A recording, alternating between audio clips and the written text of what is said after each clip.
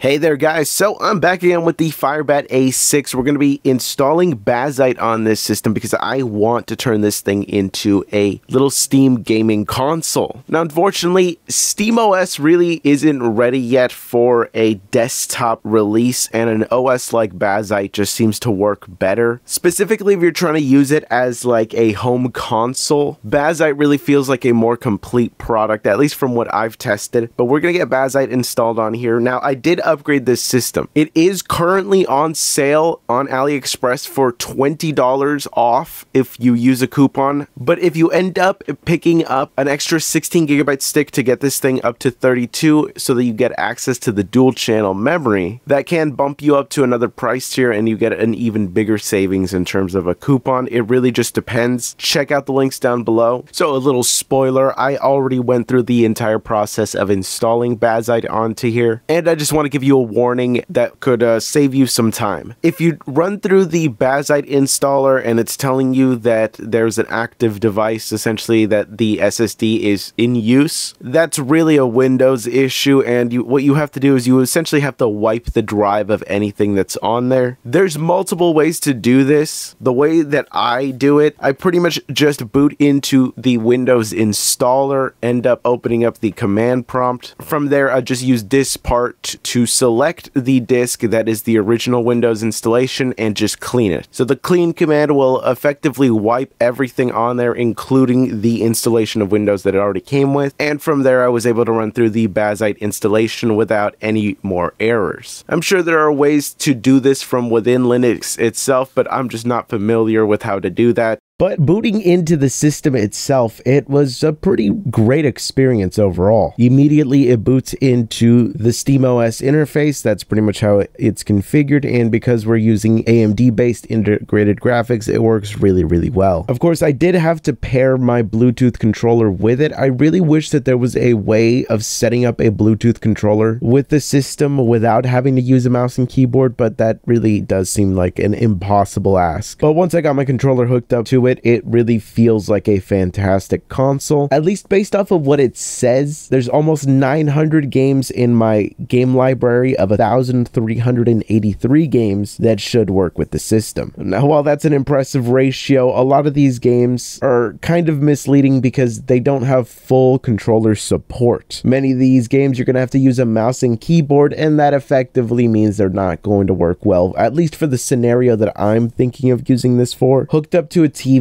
I'm just not ever going to play a mouse and keyboard game. But the ones that do have controller support, that's pretty great to see, though again, some of these titles are just going to be far more demanding than what this little console can realistically do. But the types of games that I play, I don't think it's going to be too much of a problem, so let's just run through some titles just to see how this thing is going to perform. So the first game that I got installed on here was Shadow of War. This is the game running at the medium graphics settings. It wanted to default to high, and I just did not enjoy what the performance was like. At high, you were looking at essentially a 30 FPS average, but not a consistent enough one to justify it. Dropping down to medium, we're looking at more of a 30 to 40 FPS gaming experience, and while it's not perfect, it is at the full 1080p resolution. No upscaling or anything is being used here, and at the medium graphics settings, the game still looks great, and overall the performance means that you're able to play this action-heavy title without it feeling sluggish. Now, this might not be impressive considering that on console to this day it's capped out at 30 FPS. This is already going to get you a better experience than if you were even to play this on the PlayStation 5. Now, the next title that I took a look at is Spider-Man Miles Morales, and I ran this at the medium graphics settings, and we do have the dynamic resolution scaling enabled with a target FPS of 60. And as you can see, we're not exactly hitting that number. Still, there are a lot of scenarios where it is above 60, and this is one of the most intense scenarios where we're swinging around the city. The performance is really fluctuating a ton, but when you're doing missions, when you're in a confined area, when you're in less open areas in general, the performance is a very consistent above 60 FPS gaming experience. So I really would consider this to be a very playable time, especially because we're at effectively PlayStation 4 level of graphics settings. At least according to Digital Foundry, the medium custom graphics preset on PC is about the most comparable to the PlayStation 4's baseline level of performance. And considering that that uses dynamic resolution scaling just to maintain a 30 FPS average, the fact that we can use dynamic resolution scaling here with a more modern upscaler to get what is effectively a 60 FPS average, this is an overall improvement. And if you look at the used market right now, the prices of PlayStation 4s, suddenly the price of this thing doesn't really seem all that bad.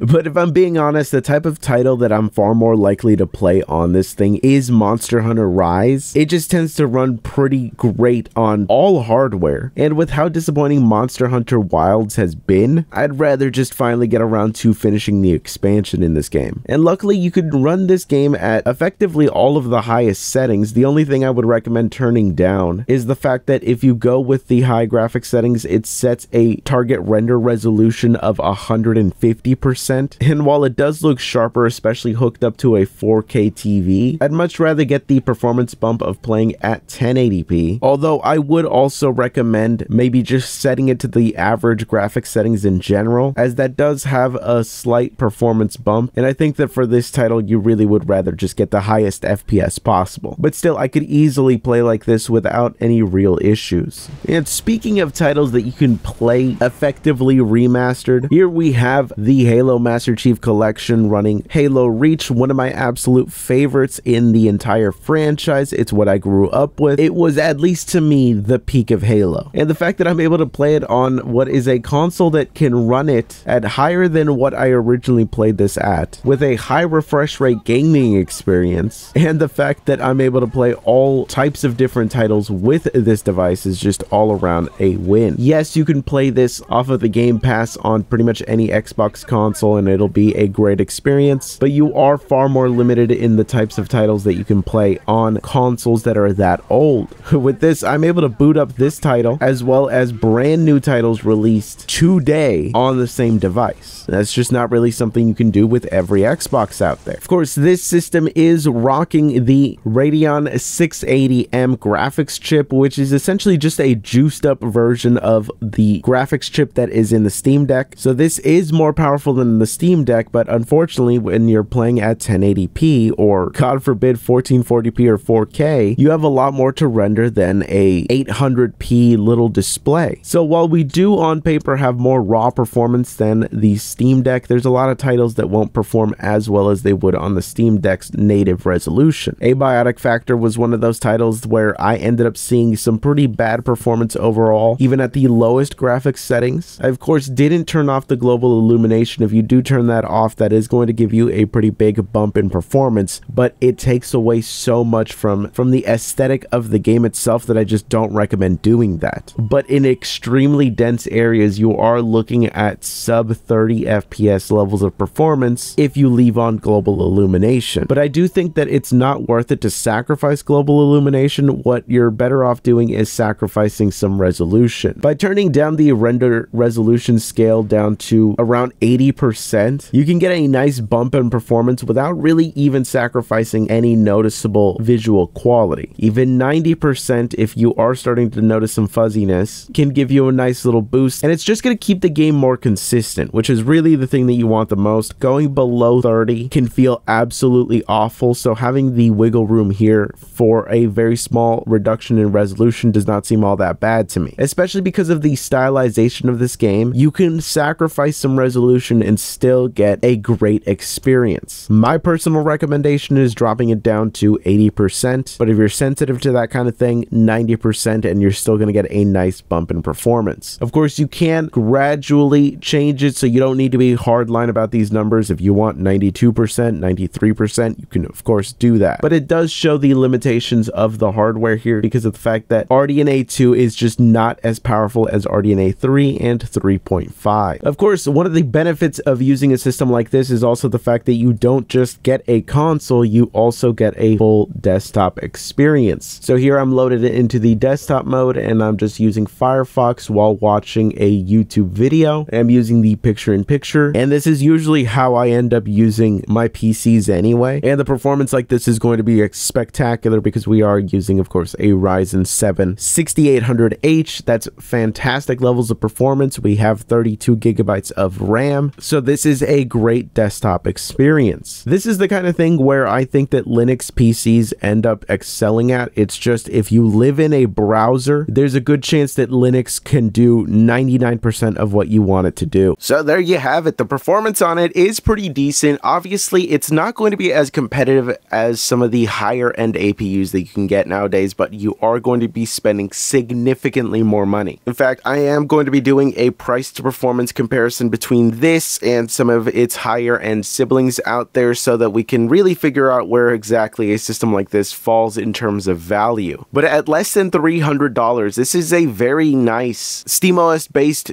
gaming console that will effectively let you play a lot of older titles at higher settings than what the consoles of those eras would really allow. You know, if you've ever wanted to play games from the PlayStation 3 and Xbox 360 era at full 1080p resolution with higher graphics settings than what those consoles would support, then, well, that's what these things are. And you might think that that's a crazy idea, but go right now on eBay, go onto whatever website you like to use to buy used stuff. Look at the prices of an Xbox 360 or a PlayStation 3 right now. Look at the price of the games. Now, why exactly would you go and buy those original consoles to play those older titles at very low resolutions, very low graphics settings, when you can just buy this and you don't even have to do anything with emulation? These are games that were natively ported to PC that give you far more control over your graphics settings. And if you are the tinkering type, you can mod them. You will never be able to mod Skyrim on the Xbox 360 in any meaningful capacity. Meanwhile, with Skyrim on PC on this system, well, you could just as easily mod it to be the type of game that they're trying to get banned on Steam right now. I absolutely love this thing. What I would also do though is I would install Moonlight on here just so that when it's set up right underneath my TV, I can directly access my gaming PC to play games at far more demanding settings that would fit more appropriately with a 4K TV. While this is perfectly fine for most of the indie games that I would realistically want to play on my TV anyway, you know, think things like Balatro and Buckshot Roulette. Those are really more like the type of games that I like to sit back and play with a controller. But in the odd occasion that I would want to play a more high-end AAA title with Moonlight, I can just essentially stream it onto here without any issues at all. So if you're interested in making one of these yourself, again, check out the links down below. It is on sale right now, so you can pick up an entire setup for this for not all that much money. That said, I would also recommend this Lenovo controller that I picked up on AliExpress. It was kind of just super cheap. It was less than $20, so I figure, okay, if it's half decent, that's pretty all right. But it's actually pretty nice. I actually like it. I didn't think that it would run off of a battery because it feels super light in the hand. I mean, the battery that they have in here for sure is not very big. Yeah, it's 600 milliamp hours. So, you know, not the largest ever, but you really don't need it to have too much. You can just charge it super easily with the USB-C there. I've mostly been using this on my Android devices, but I did try it out with this setup and it was pretty nice. I like it. For the package here, the cost of just this, you know, one essentially console setup with the 32 gigabytes of RAM, 512 gigabyte SSD, you're looking at about $300. Now, okay, you might think that that's very expensive considering the fact that this thing isn't the most powerful thing out there, but what else is going to be better at this price point? At the form factor that this is, where it's smaller than the controller itself, what beats it? Look at the price of the Xbox 360. Look at the price of the PlayStation 3. Look at the price of the Wii. You could play tons of games from that era on here at great settings.